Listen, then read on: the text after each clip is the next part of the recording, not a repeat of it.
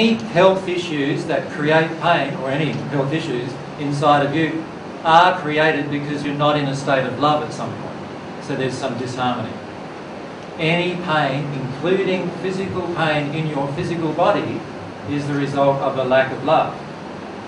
So last night, for example, I finished the seminar last night and I had this really huge pain right in the centre, right on my, what's that thing called? Scapula. And Mary just pressed it, and just impressing her, nearly crying, right? Now normally big men can get on my back and just go crunch, and it doesn't affect me at all.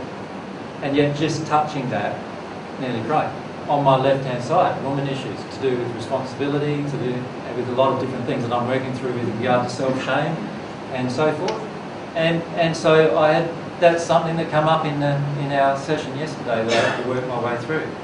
Now, it's not as bad today, but that pain was caused by emotional disharmony, me not accepting an emotion in me during the day. And it was probably because there was a number of times during the day where I should have cried when I was talking to you, and I didn't allow myself to do it. And that's what shuts down your system. And